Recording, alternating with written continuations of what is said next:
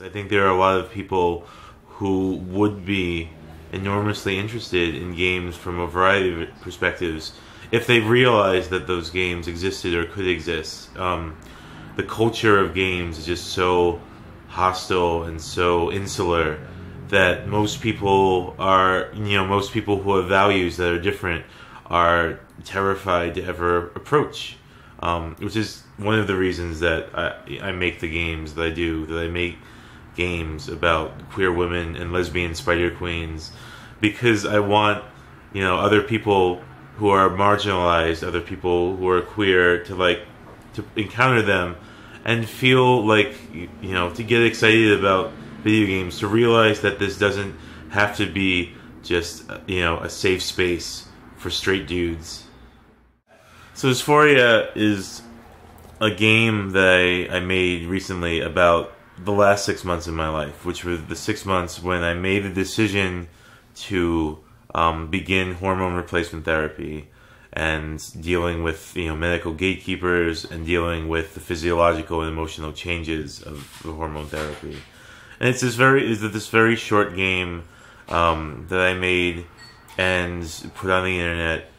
I put it on Newgrounds.com, which is a sponsor that I've worked with in the past.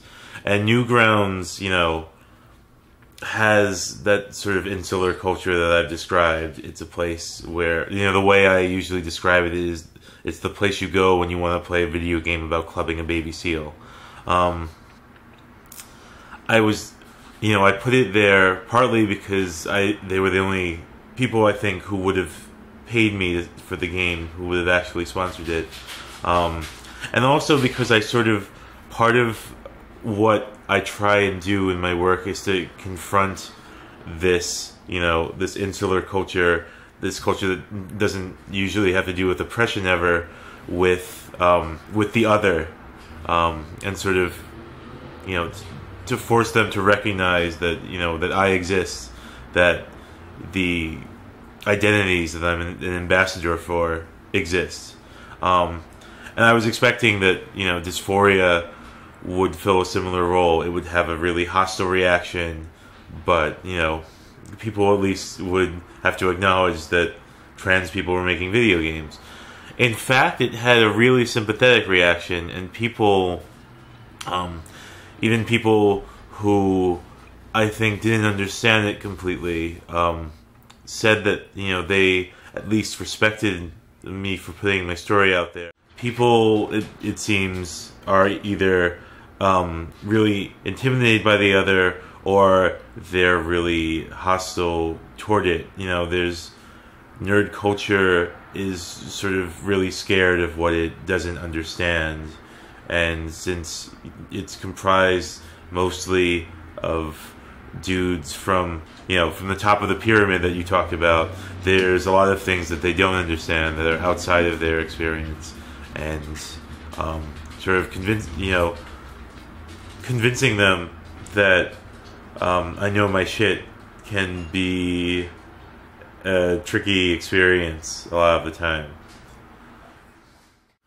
The idea of a lot of hackers that the culture that they've built is a pure meritocracy is absolute bullshit. Hacker culture is as insular and as privileged as sort of any other bastion of mostly straight whiteness. Even more so because there is this myth that it is a pure meritocracy, that anyone will be judged purely by their contributions, and that's not true at all. And one trip to Reddit, I think, is enough to dispel that illusion.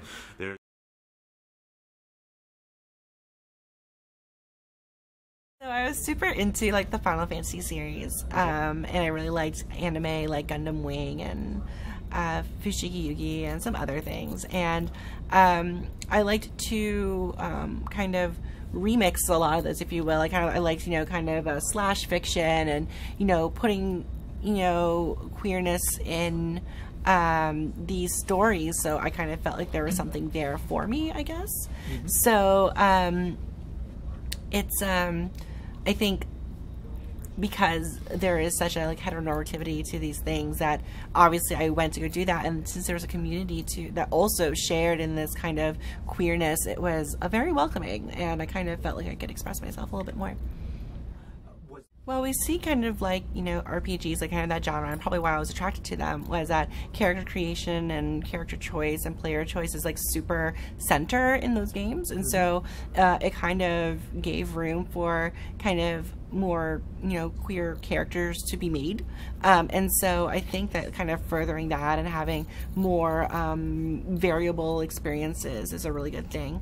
Also kind of just like modding culture overall, like kind of helps, like people will create mods to insert sort of sexualities or whatever, and that tends to, I kind of wish that more queer people knew about modding so they could, you know, kind of do their own kind of fan fiction, but with video games, right? So we are seeing a lot of people understanding that there are issues and that there needs to be work, and right now it's taking a lot to convince a lot of people that this work is worth doing, and right now a lot of people are just learning, basically, like, what does it mean to be, you know, what is diversity? Why do we need diversity? You know, is racism, sexism, etc. still a thing? And, you know, that sort of education, that like kind of like industry-wide education is going on right now. And we can see this within the past year. Kind of like conventions within the past year or so has been very much like a lot of diversity panels have been on there, and advocacy has been kind of gaining, you know, a larger track on these in these events. So I think that we're becoming more self-aware, and we're starting to mobilize and start to figure out solutions. I don't think there are many queer characters, if any, in games right now. Right now we kind of have like a version of like a palette swap, so we kind of like gender swaps, where basically we have characters that are like, guess, technically, you know, gay or something, but like don't really borrow from the context of queerness in our reality. So right now we have a lot to do with actually representing queerness on that level. And then the idea of like, what is a queer game? What does a queer perspective bring to gaming? What does it mean to, there's like, design itself is political, and I think that it is heteronormative and it is everything else. And so finding out, like, you know, where that all comes in on a design level is kind of very necessary in order to diversify our games. So right now, at the level of like there being a gay or so character is not enough. Like, we haven't really even broached that just yet. Most designers tend to be like heterosexual white men, and also many people in game design started in game design or came from computer science, and I don't think there's a lot of the humanities and critical theory and other things. Like right now we're having a hard time getting writers and other people to interact with games as something besides a consumer object, and so I feel like this kind of conversation is just not happening, and I think once that conversation happens, we'll see a lot more of this, you know, different play, different design coming on. So the solution is to make sure that everyone is making games of all identities, all backgrounds, all whatever, that the barriers to entry to making games isn't just reserved for that, you know, dominant identity. And with that, you'll get different stories, different designs, different experiences, and everything else that I could say kind of just falls under that. Basically, having different perspectives, getting, you know, different people on your teams, you know, having different stories. That all comes on after having a, you know, a diverse amount of people making games. So ultimately, that needs to happen on the corporate level, that needs to happen in indies, that needs to happen on a wide scale in our society. It's just basically more people, more different people making games.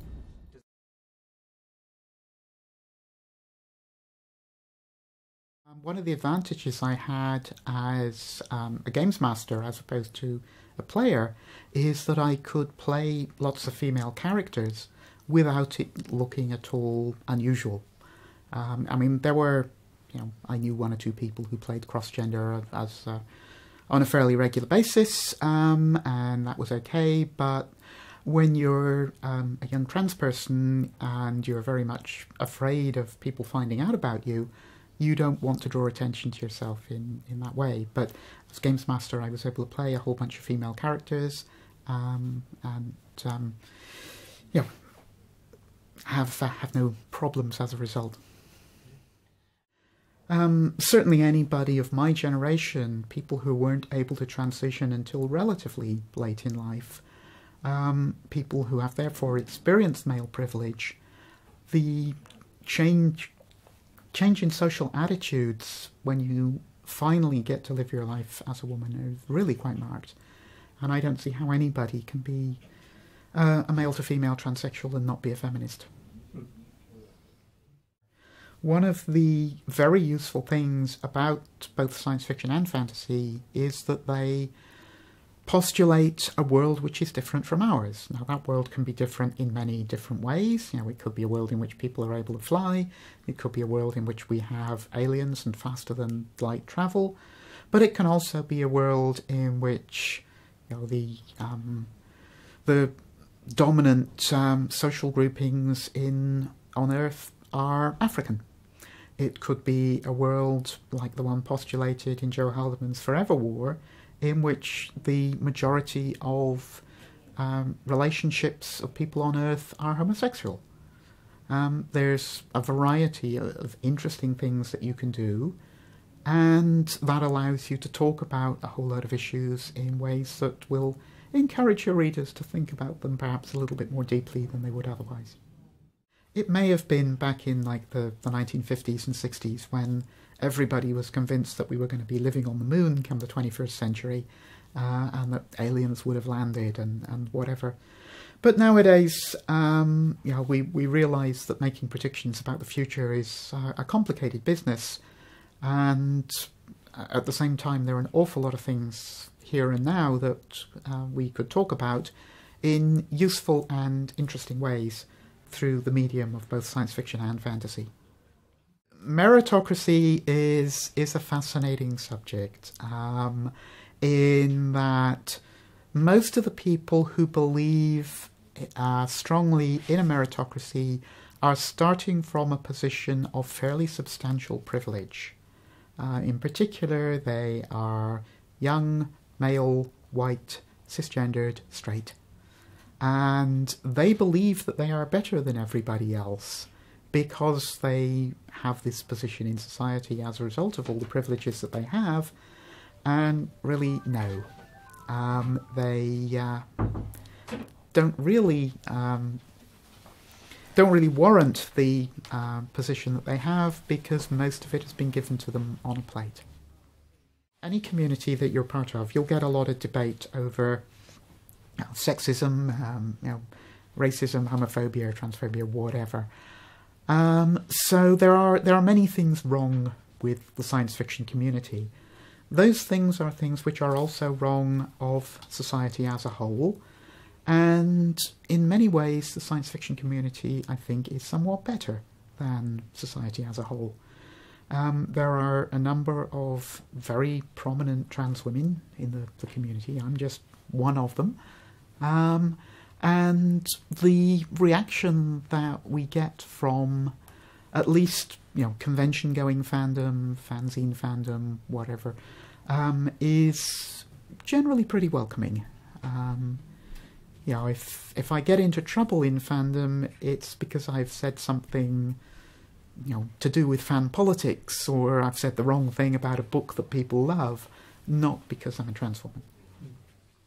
Very, very interesting things happen in fan fiction, both in the area of homosexual relationships, but also in recasting popular characters in other genders. Mm-hmm. And a lot of the fiction about trans people tends to occur in fanfic initially. That there are people who will perhaps cut their teeth in fanfic and then go on to write interesting stuff later. But fanfic is it's a venue in which you can write whatever you want, because you don't have to worry about publishers, and consequently people who want to write about trans issues feel safe to do so.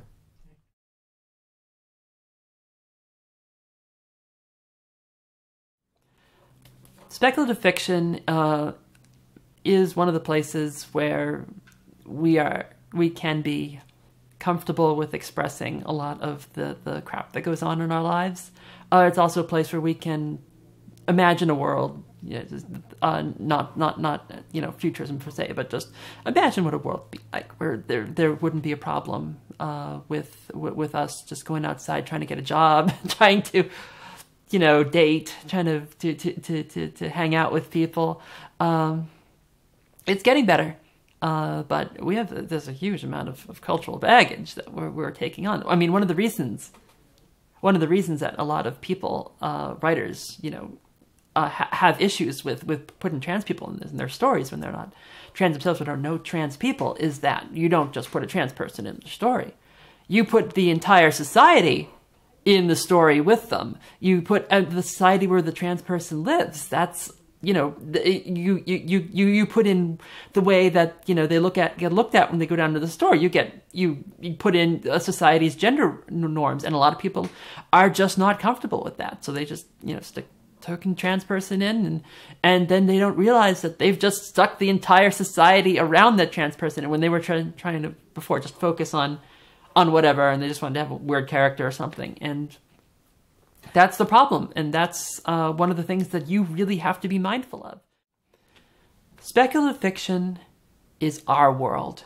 Speculative fiction is the place where we get to go and you don't get to come. And if you do come, and we do actually want you to come, you get to be on our terms. You don't get to shove us in a role. You don't get to pretty us up, show us, and then kill us off in order to make yourself feel bad. You don't get to, throw us into your own sexual fantasies. You don't get to reflect on us through whatever, sexual fetish lenses that you got.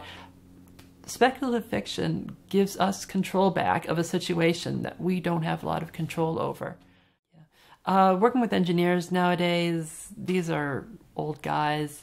They are going to be coming to me with all kinds of baggage from when they grew up. It's never that easy at first. The first 6 months I went back to the process control job was absolute hell. I was thinking about quitting, just because it was there was this complete oppressive atmosphere of what are you, what happened to you, how are we supposed to deal with you, where's your place in this organization. You get dear a lot, you get, that's nice, dear, we can do this. But after, I've, since I've become so, basically since the entire environment has been cut to the bone, since there are, literally, there's like, we're at a skeleton crew for the operation that we're doing. Pretty much everybody is a little better at communication now. A lot of the fact is that I get a break because my dad worked there since the 60s. And so I get the sibling break. And a lot of people do. Unfortunately, it's one of those places where a lot of the people who are currently working there work there because their parents work there. As I said, it's not an ideal situation for me, but it's worked out very well. I've been extremely lucky. I hope to come across as a very, very lucky person, because, and I'm absolutely terrified it could all go away just like that.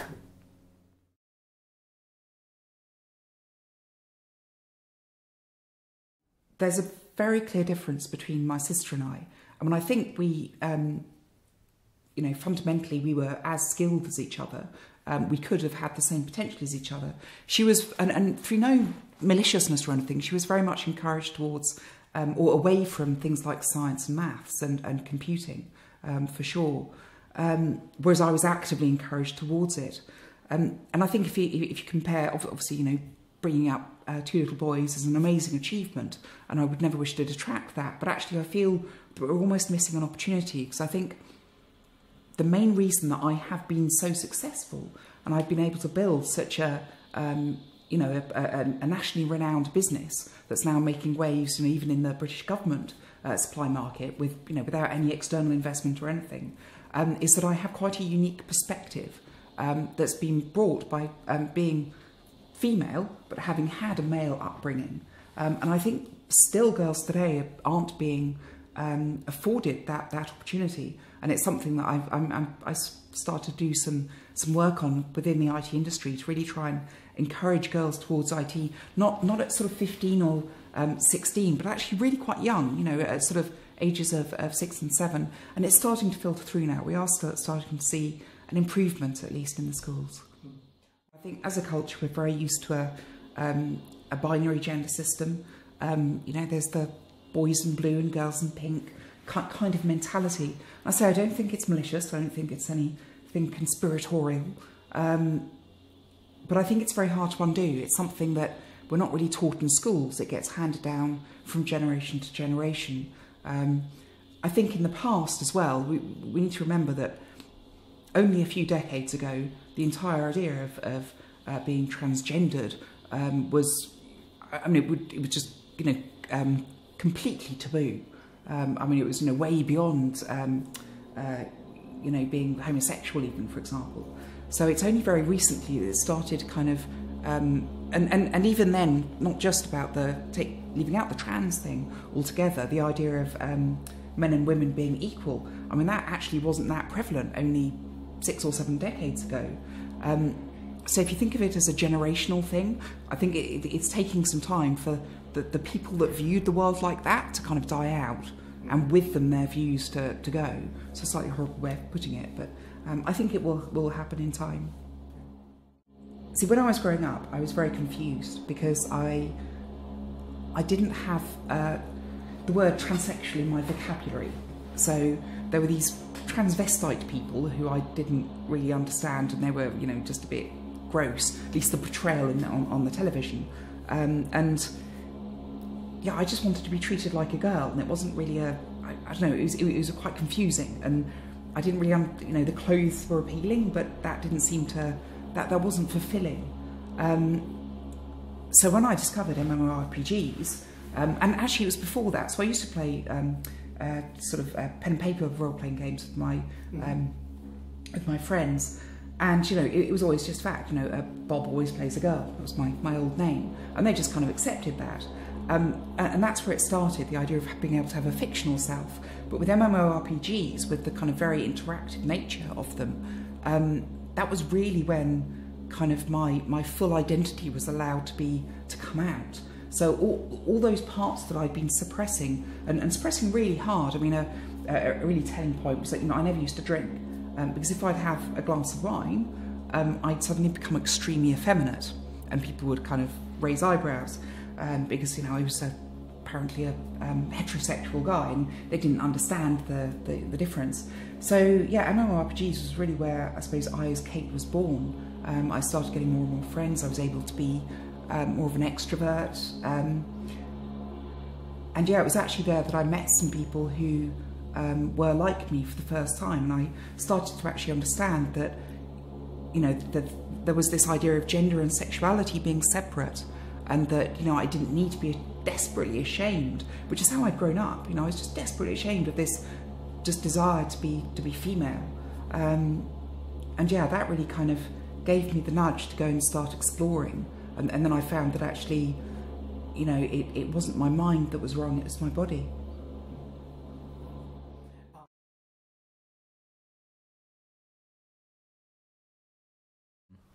I found that I wasn't actually that into comics when I was younger, mainly because it was just action sci-fi stuff, and I don't really care what a cisgendered white kid really. It's sort of, oh no, I've got superpowers, oh well, that must be really hard for you. So the idea of writing my own comics and writing about stuff that I thought would be interesting is what spurred me to it. That would have been when I was about 13, 14. I do read a lot of online /fiction. That would be another thing that's sort of like always been one of my loves on the internet, is fan fiction and /fiction of all things, which, coming from a sci-fi point of view, there's a lot of it out there from the sort of like slash fiction comes from the whole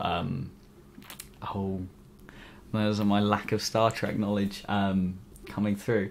It used to be the Spock slash Kirk, and that's where the term slash came from. Is normally taken to mean sort of like gay fiction, but also just sort of general stuff, really. And yeah, I started reading that from probably when I was too young to be allowed to read it, let's be honest. I'm writing out the dedication to the Tom and Alex stories, and one of the things I'm writing is that I just wanted to write something that had trans characters that weren't the villain, the joke, or just sort of like the butt of all stereotypes. So yes, I just wanted to write trans people as people. But yes, it's always very daunting to write a minority character as human, because some of the easiest thing you can do as an author is you write a minority character and you make them sort of absolutely perfect and wonderful and a great person. Writing a minority character as flawed is very difficult, because human beings have this weird thing. It was a bit like, this person has written this way, therefore they must mean that all people are like this. Most male to female cross players that I see do Yuri characters from animes and things like that, just because they sit down, they sort of like watch these shows, they love the girl characters from it, and they decide, yeah, why not, let's do it. And some people do it for a laugh because it can be very funny, and some people do it and they're absolutely amazing at it. But I do think I do get a lot of people who are trans or experimenting with their gender will do it first because it's a safe, community that you won't get bullied for in. To be honest, it can be quite tricky because you never really know if someone's trans, you never know if someone's just cross-dressing, you never know if anything's like that. But it encourages you to ask.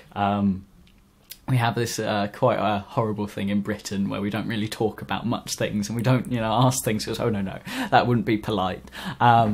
So I've had, you've had to learn to ask, what pronouns do you prefer? Or, the main step is, what's your name? That normally helps a little bit, but can be quite tricky. But yes, I do think a lot of people will use that as a first step for realising, actually I do feel more comfortable with, say, being a male character. Or I do feel, sometimes what I've seen happen is friends that I know have done crossplays and then been pleased with the results and find themselves very pleased when someone mistakes them as a boy or something like that, and then realised through experiencing what it's like that this is something they want to do more permanently, and then they sort of move on from using male pronouns and that kind of thing.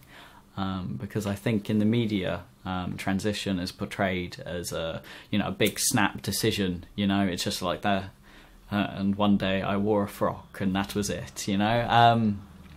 But it's really more of a slow learning of yourself over time, and picking and choosing little bits to do with your gender and how you see yourselves, and coming to some form of conclusion at the end of it. Or maybe you never come to a conclusion. It's something, for some people it's like, this is, how it is. For some people it's, a slow discovery of themselves over time.